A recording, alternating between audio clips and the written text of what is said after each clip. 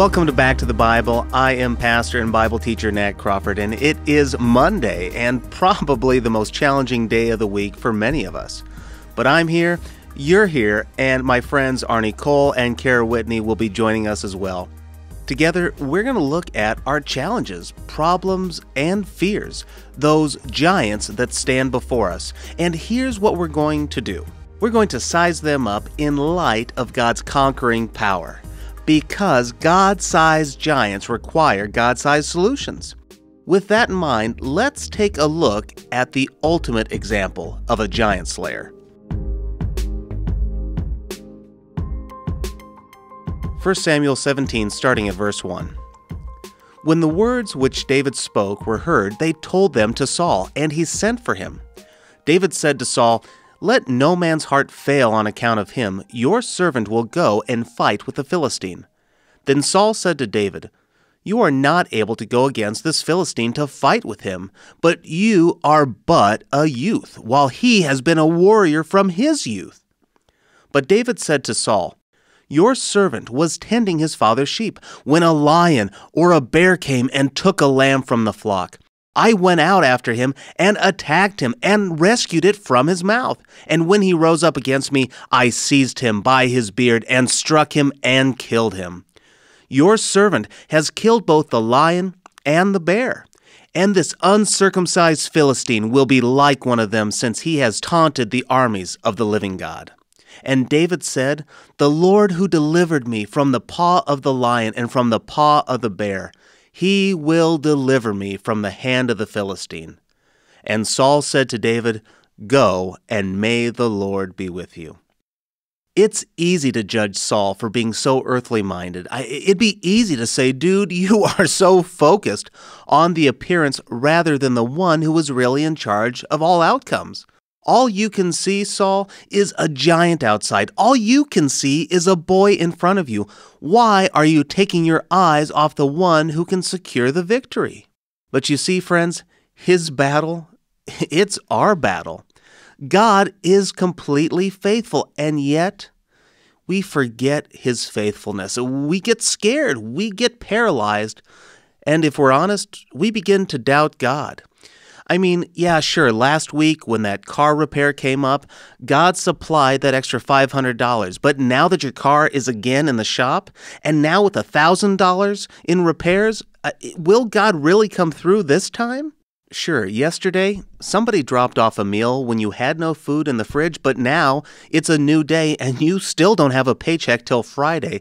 Will God really provide what you need today? Yeah, sure, maybe God restored your health in January. You recognize that. But is he really going to protect you from this virus that's spreading like wildfire? Look, whatever your giant is, whatever giant you're facing, don't forget God's faithfulness in the past. David didn't. David was so focused on God's faithfulness, he wouldn't take his eyes off of it. David, he was protected by God in the past.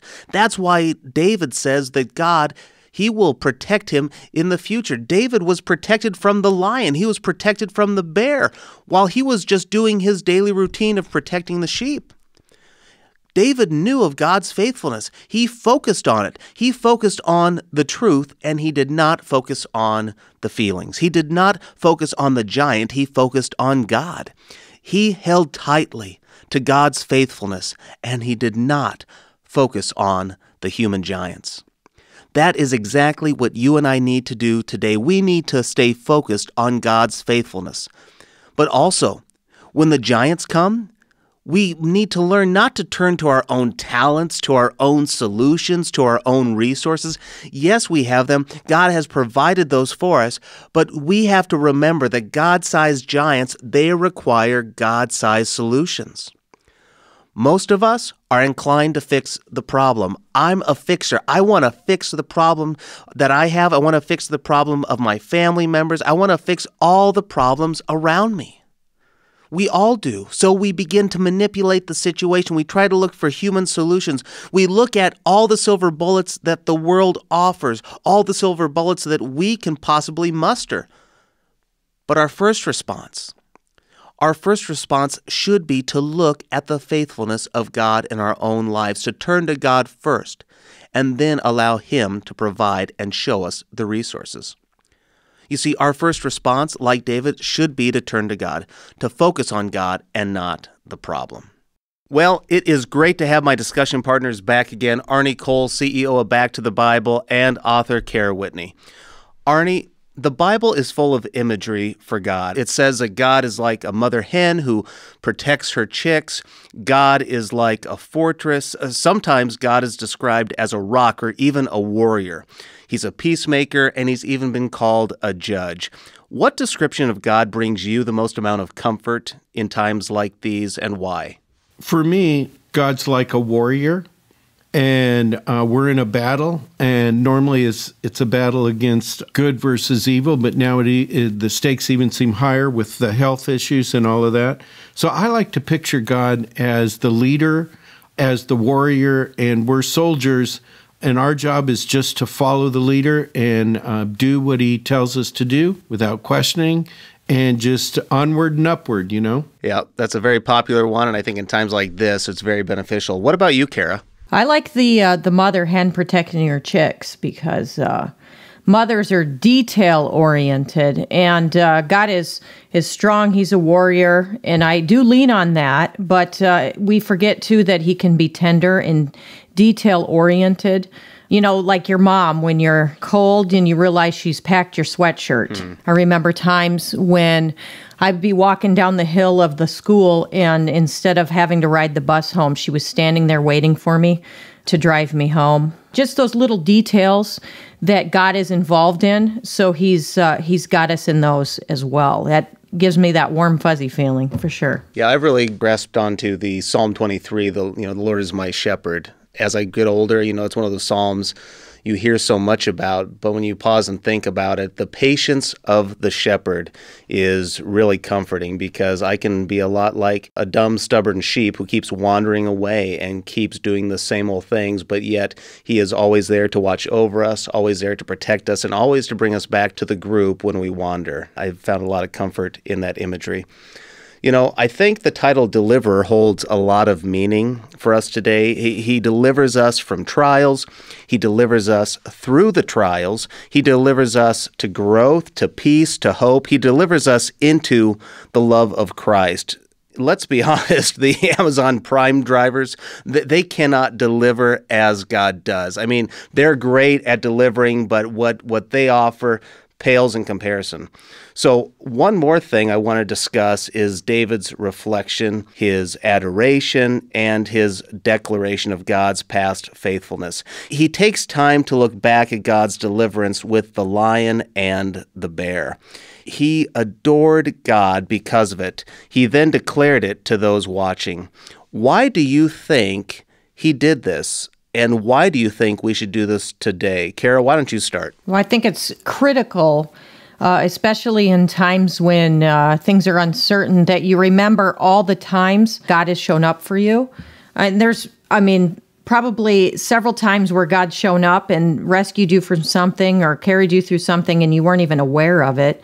But even the times we're aware of, if we think back on those, He's going to blow your mind every time. So that's why I think it's critical. Yeah, and I think it's always good to remember that we're victorious. He's victorious.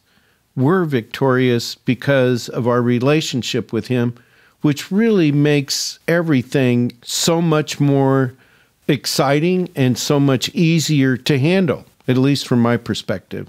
We already won it. Yeah, why do you think then, because God has been so faithful, and you and I, we do have these testimonies of God's faithfulness and how He has delivered us and protected us and given us beyond what we deserve by His grace. Why do you think then we struggle so much with holding on to that and adoring it just like David did? Drama? I don't know. I think part of the answer is because we're human and we forget, and I think we trust God a lot in the big things of life, things that really matter, like our salvation. Like, I don't doubt God's faithfulness for my salvation. I know that he has it secured. There's nothing I can do that will break that bond and that promise of salvation. There's nothing that I can do that would jeopardize that. But yet, when I get that unexpected bill, when the health diagnosis is uncertain, when there's an issue with my spouse, those are the moments that I begin to doubt God's faithfulness. It's a fascinating piece of, I think, of our brokenness, but I also think it's part of our perspective and what we're focusing on. What do you think about that? Yeah, I think we all have our breaking point. I think that's one thing that is very clear to me, and that's huge as we go through life, is to realize that. And instead of getting to that breaking point, we just have to turn it all over to the Lord. I mean, there is no other way. He's the only way through this. But we all have areas that we struggle in, that's for sure. They're called weaknesses.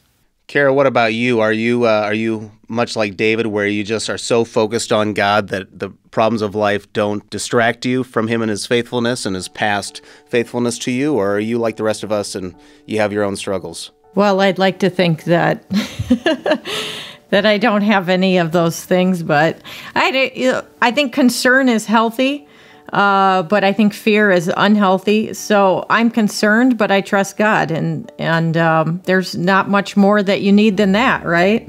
So yeah, and I think that's an important thing for our listeners to remember, that concern is healthy, and there is a healthy fear that we all have. There are things that are dangerous and things that are challenges, and those are opportunities for us to rely on God. But a healthy concern, healthy fear is healthy if not expected. So, great perspective. David, Daniel, Joseph, and the many other biblical characters we're studying this month remind us how important it is to trust God regardless of our situation. Now, I am not saying that's easy, but choosing faith over anger or fear or any other emotion is absolutely vital to growing spiritually and experiencing a deeper relationship with God. That's why I wrote Win the Day, Daily Steps for Overcoming Anger and Fear. And today, I'd like to send this encouraging resource to you as a thank you for your gift to support Back to the Bible. Discover what it means to experience true peace and move forward in faith even in the midst of a confusing and chaotic world. Call today to request your copy of Win the Day, Daily Steps for Overcoming Anger and Fear. Here's the number, 1-800-759-2425. Again, that's 1-800-759-2425. Now, if you prefer to give online, visit us at backtothebible.org. That's backtothebible.org. All right, well, let's return to our study.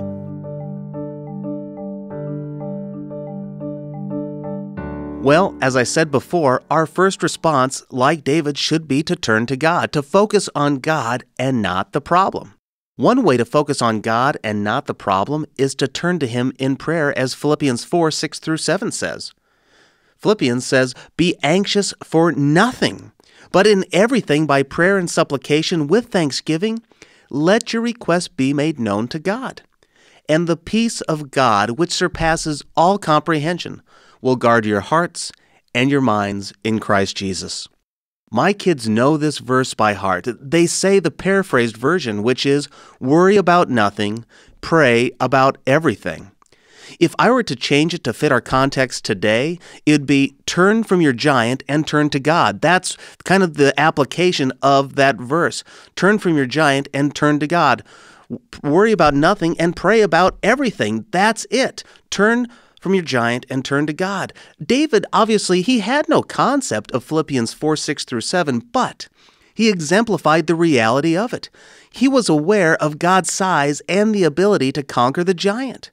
He was also aware of the faithfulness of God in his past when he fought the wild animals. This uncircumcised Philistine was no different. Yes, he was big, but God is far bigger. Look, Saul hid and he worried. David, he stepped up with God by his side. But would that be enough?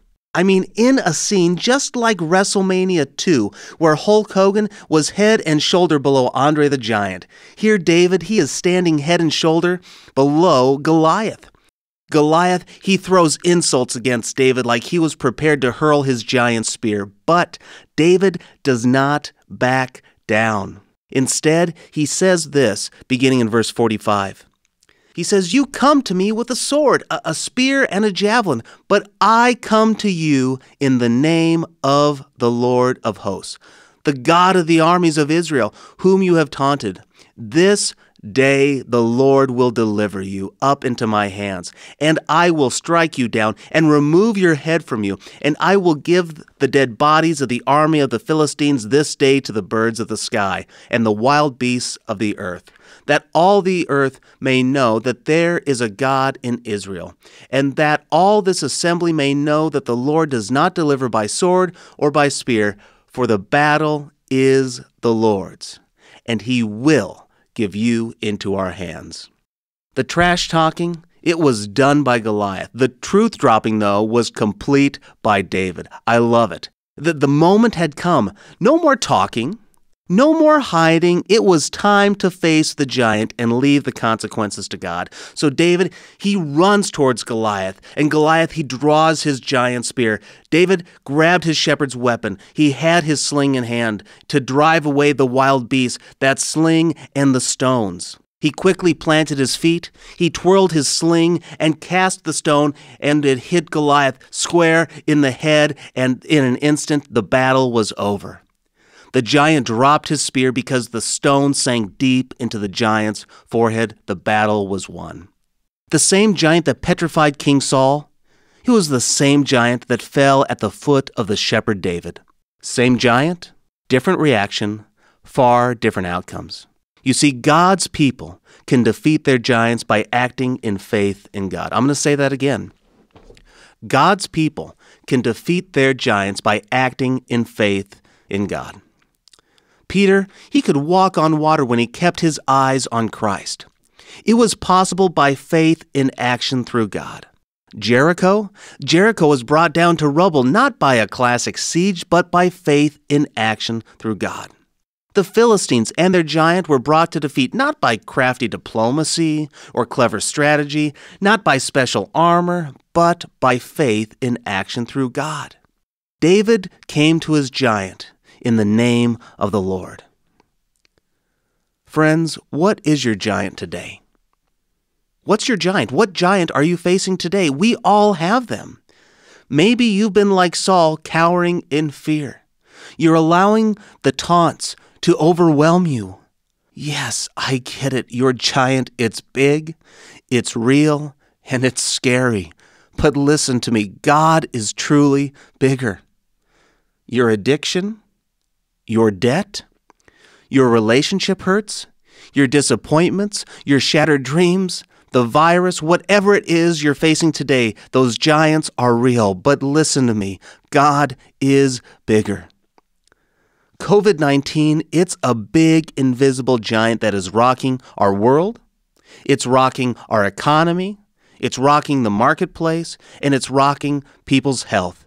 But I promise you, God is bigger, and he will always be bigger.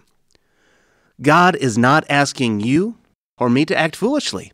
God is not asking us to walk into harm's way. God is, however, asking us to trust him, to have a heart for God just like David did.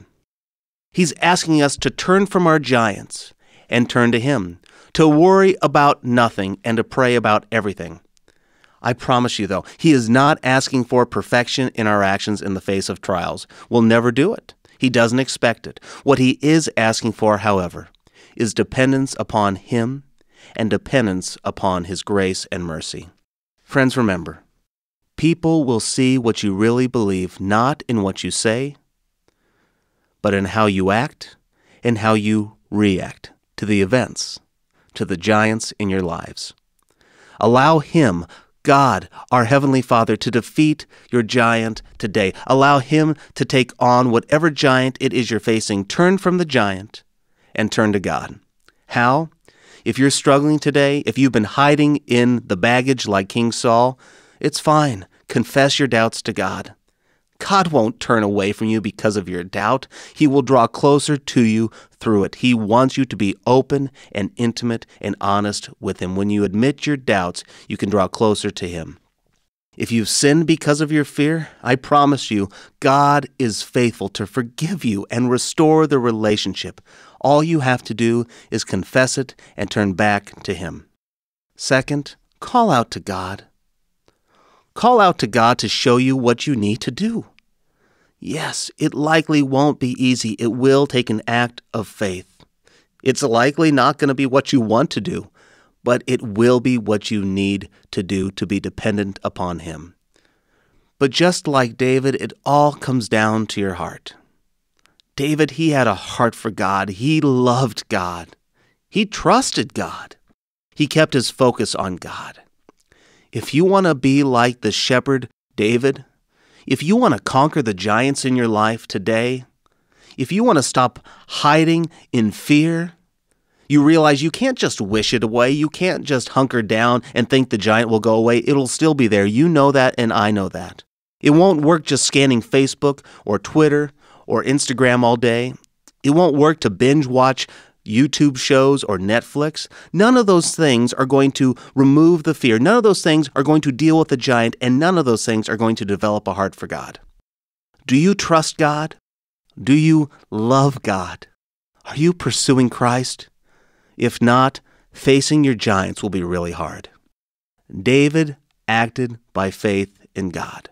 The giant was defeated.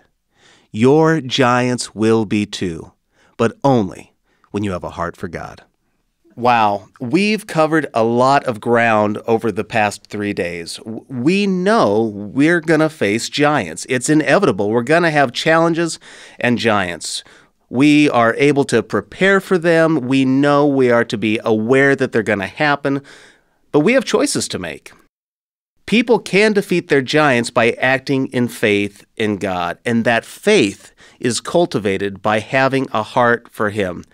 Arnie and Cara, what are your big takeaways from the story of David and Goliath? Well, when you go into Scripture and you read about just that whole battle and what Goliath was wearing, he had his brass helmet and he was covered pretty much head to toe in bronze.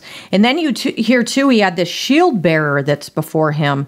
And, David put on this worldly armor, and it didn't fit. So here comes a handful of rocks, a sling, and then I think it's important to realize that he didn't have a shield bearer, he had a shield of faith. And that if we have faith and we trust God that He's going to carry us through the battles that we're in, these spiritual battles that we don't even know are going on, if we wear that shield of faith and we armor up with those things, there's that battle between the opposing spiritual kingdoms, that there's a reason for that armor and to keep it on. That was my takeaway, just the significance of the armor. Right, and I think you bring up an important point for all of us today. Our real battle lies in the spiritual realm. Yes, we have physical problems going on. We have physical giants that manifest themselves in monetary problems or relational problems. But the reality is, it is all a spiritual battle. That is where the battles are really fought, on our knees and in our faith with God. I think that's a great perspective. Arnie, what about you? What are your big takeaways from the story of David and Goliath? Yeah, I think as a Christ follower now, it's very exciting for me because it gives me this thing about I can do all things with God focusing on Jesus. Anything He wants me to do, He can make it happen. It's not about me, it's about Him. And that's what I get out of this story. I think it's tremendously awesome because we all have giants in our lives. We all have those impossible things that we just think we can't get through. And yet, with Jesus, with our focus on Him, it's a complete game changer. I think it's important, too, Arnie brings that up, it's not about us, to realize we're created not so God can make us known and to give us good things. We're here to make God known, to know Him and make Him known. And so that's exciting because He's given us the ability to do that in whatever it is that He's created us to do. Some people are good at this or that or whatever, but it's always about making God known in the battles as well. So if you're going through a battle, to use that battle to make him known and how good he is. Yeah, I really agree with that. And in my mind, God doesn't need me to do anything, but follow him, focus on him, and love him. He doesn't need me to accomplish anything. So with that in mind, he gets the perspective in the right place. It's all about him, and the victory is for him, not for us. Yeah, the main player in this, the main character in the story of David and Goliath, it's not David and it's not Goliath. It's in fact God, because of his faithfulness and his delivery of David and the army. That's exactly right. But Nat, you pastors tend to focus a lot on David and not so much focus on God, it seems like. I mean, everybody remembers David and Goliath and David beating Goliath, not God beating Goliath. I mean, there is that focus on David, I think, is very, very strong. And I think that's true. Part of it is because that God, even though he doesn't need us, as you said, he still asks us to be part of the play. He still asks us to be involved in the divine drama that's playing out today. He again, it's by grace that we get to be part of this at all. And so, though, yes, we could sit idly, God has asked us to not sit on the sidelines, but to instead be in the battle and be involved and allow him to work through our weaknesses. And we see that displayed in the story of David and Goliath. But good, I think that's a good perspective. Well, and wow, Cara, I'm impressed with this young guy. I set it up and he drove it home. I mean, I wow. know, right? That's kind of scary. Well, I seem to find sometimes David's faith intimidating, because I'll be honest, I'd be tempted to put on some of that armor that really didn't fit me and go that route. So I think it's a test of your faith. It makes you a little uneasy that he just grabbed a few stones in a slingshot. I think we'd all be tempted to grab at least a sword or something, even if it was too big and it didn't fit, Yeah, for sure. I think that's such a good perspective, though, because God, he gives us spiritual gifts that are for a purpose and for building up the body of Christ and for service in the church. But we shouldn't be wanting what someone else has, and we shouldn't be desiring to use those gifts that someone else has. God has given us unique spiritual gifts, and he's also given us unique personality and experiences and all these different pieces of the puzzle that are for us, and God uses those. And I talk a lot about that with outreach, especially. If you have a certain personality, if you're an introvert, God's not asking you to go to a party and work a room for outreach. That's not God what he's asking you to do. He's asking you to leverage how God has wired you, how he has given you experiences, and the natural interests that you have to further his kingdom and to share the gospel. And David, he used what he was comfortable with, what God had equipped him with, and there were other options. But he goes, no, this is what I'm experienced with, this is what I'm good at. And God said, run with it. God's asking us to do the same thing today, whether it's in the area of outreach or in the realm of our ministry context, whatever it is. God's giving you what you need, and we shouldn't be longing so much for what other people have or what their gifts are and things like that. Well, or trying to put yourself into a place you don't fit. So if you're, Bingo. if you want to work for God, just wait. He's going to ask you, and if you're in the Word, he's equipping you. But don't put yourself in some missionary trip just because you think that's what you think you should be doing in order to work for God. Just wait, because you're probably not equipped and you're not good in whatever it is you think you are. And I think that's a perfect segue into maybe a one-size-fits-all mentality we have.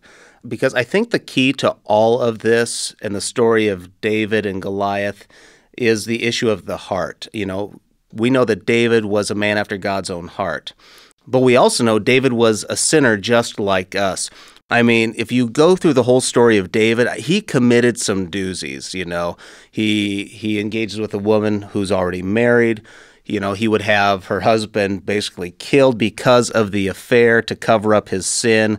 He would sit idly while his family members are engaging in some really gross behavior. and yet we know that he still loved God, and he was repentant through it all. So he developed a heart for God, even though he was an imperfect man. But we today need to develop this heart for God, but there's really not a one-size-fits-all, or at least we should not prescribe that. I think that's unfair. So I want to ask you guys first, how have you developed a heart for God like David had? Well, I really understand the gift that Jesus gave me. And so anytime I feel like I'm in any sort of a doubt or straying off a path or anything, I go back to my first love. It's Jesus Christ. And then I just think about the incredible amount of grace that he gives me. And I mean, that fires you up. Yeah, I'd totally agree with that. And when you think of what Jesus did for yourself, for me personally, it just really fires me up to want to give this gift to someone else, if that's even possible, and share it and get the word out there, because it truly is life transformation. So David's battle over the giant is, and David certainly wasn't perfect, which is also helpful because I'm certainly not perfect, but victory is just something that is so awesome, especially when it comes to your spiritual life. So what would you say to our listeners today who they're recognizing, you know what, they are struggling in the battle, they have not developed that heart for God like they should, and they're wanting to do so? What advice would you give them today? Get to know him. I mean, take time to be in the Word and get to know God. You know, my brain, and I'm sure we'll talk about apologetics more at some point, but my brain felt that everything was true, but I had to get my heart in the game, and it took a long time to do that. It wasn't until I saw my true need that I wasn't in control and got to the part where I didn't want to be. And so to be able to just hand that over to God, literally 1 Peter 5:7, just cast my cares on him. I would say it's just getting in the Word and getting to know God, because then I just think you'll fall in love with your heart, because that's what faith is. I mean, you can have all the head knowledge you want, but you have to come to him with your heart. I heard a teacher once say there are three pieces to our faith. We have the head, the intellect, where we learn about God and we begin to study his word and we begin to get a framework for theology, but the intellect. But then it comes down to the heart, or the emotion, like where we experience God and we can feel his presence and we begin to experience the whole relationship like we would with a spouse or a dear friend. But then it's also a matter of the will. You know, once those pieces are all coming together, we have to then be willing to put it into action, right? Talk is cheap. We can say we know God. We can say that we love God. But until we're willing to show it, I mean, it's not say it's not real, but it's not coming to full fruition. And that's where all three pieces have to come into play. Arnie, I've got a question for you based on what Cara said.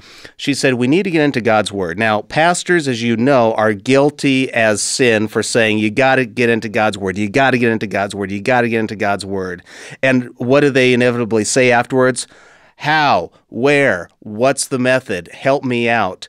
How would you coach our listeners who are saying, I know I need to get into God's Word, but what do I do? So the key, and pastors do talk about, matter of fact, my grandma used to say, read your Bible, stupid.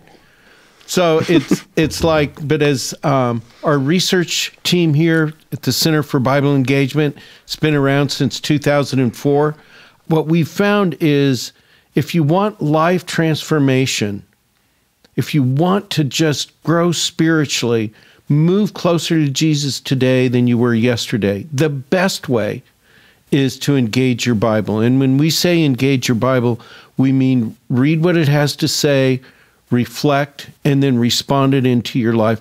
Your life will look radically different, not only look, but will be radically different than anybody else in the world. And you will have success in your relationship with Jesus like nothing else ever before. And it makes sense because it's a physical, you have to eat. You have to feed your body. If you don't, you become weak and bad things happen. It's the same spiritually. So if you are struggling to know God better, you know of him, but you want to know him better, you want to develop a heart for God, we would encourage you here at Back to the Bible to check out our Go Tandem app. get on that daily feed of verses, get in a Bible reading plan, and allow the Word of God to change you day by day and moment by moment. Well, I trust this study of David has ministered to you, and I pray you feel encouraged and ready to face your giants with a heart for God. Tomorrow, we'll continue in our series, Choosing Faith Over Fear, with a look at 3 New Testament characters, but one I promise you will never look at the same way again. Until then, stand firm, stand faithful, stand on God's Word. I'm Nat Crawford, and you've been listening to Back to the Bible. If today's episode has helped you move forward in faith, be sure to share it with a friend. And would you consider leaving a rating or review? We'd love to hear from you.